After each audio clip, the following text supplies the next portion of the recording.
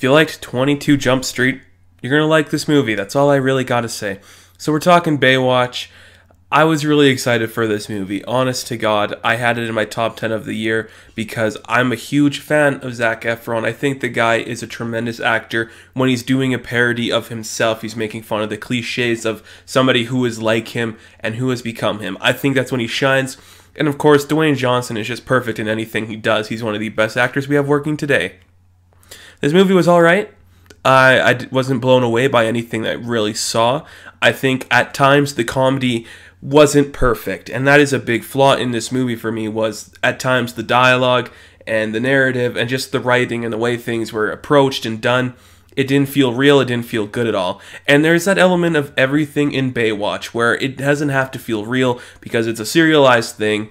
This is an over-dramatic representation of being a lifeguard to look sexy and stunning and all this beautiful stuff going on. These gorgeous people, but you have to make it compelling to watch too. And I didn't feel this was compelling or that interesting. Zac Efron, he did decent. Like I said just a couple seconds before, I'm a huge fan of Zac Efron. I really do respect and love the guy as an actor. And there were some good elements with him in here. And I think the elements that work with him are when he's not playing an asshole or a jerk, because you can see the sensitivity in Zac Efron's performance at some times, and that's when he shines. And I don't think we give the guy enough credit as an actor, and was he the best part of this? At times, he was the only part I really liked. Dwayne Johnson was great. Of course, he's just doing his own thing, and that kind of took me out of the movie too. Dwayne Johnson has reached this presence where every time you see him, he's above and beyond, and it just takes you out of the movie, as it did for me in this, where it's just like, yeah, that's Dwayne Johnson. I don't believe he's Mitch Buchanan. He's just here. He's just Dwayne Johnson. That's all he is. He can't be a character taken over that he took over from David Hasselhoff. It just doesn't work, and it fell flat, that aspect. The new cast, I don't know, that the weird fat kid who's supposed to be the comic relief, he's not going to be the next big thing. I can tell you that right now. He did fine.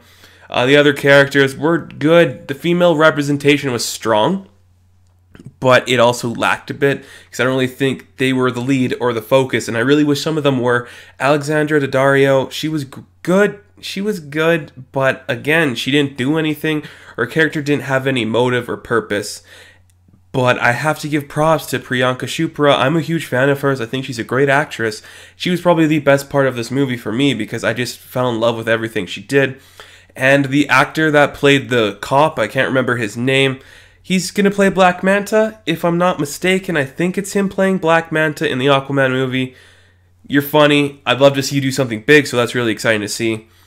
This movie, it wasn't terrible. The action was gorgeous. The sets were gorgeous, but the story, the characters, none of it was compelling or interesting enough to keep you going forward with a lot of stuff happening. And at times, this is kind of a criticism, and it's also kind of something I'm going to give this movie credit for, is it felt a lot like Baywatch at times. I haven't watched the full, seasons. I've seen a lot of Baywatch Nights, and I really hope if there's a sequel, they're going to go the Baywatch Nights route. That'd be hilarious, but they did capture a lot of what it is of Baywatch from the original show, and I think that's really good. But at times, it really hinders everything you're seeing because it's overdramatic and it's not realistic or good representation. And if you like that kind of stuff, again, this is a lot like 21 Jump Street. That's the vibe they wanted to go for, and I could completely see that happening. It's not a bad movie. It just didn't feel real to me as much as I wanted it to. And I know Baywatch isn't supposed to feel real, but at times it didn't feel as grounded as the original thing, and it kind of faulted the movie. So I'm going to give Baywatch a 60%. It's good, it's not great, but if you like that kind of stuff, you're gonna like it. And maybe you just think you want a good laugh, but as somebody who is I'm not gonna say I'm a movie reviewer, but I'm somebody who is a connoisseur maybe of film. I want something more from this, and I want some more respect for the original property. Hasselhoff and Anderson are in this, so there you go. But Hasselhoff will do anything for a paycheck. Just look at him in the Sharknado franchise. Perfect franchise, by the way. So that's all I got. We're going to end things on Sharknado. So yeah, there's my Baywatch review, and I will catch you guys in the next video. Good luck.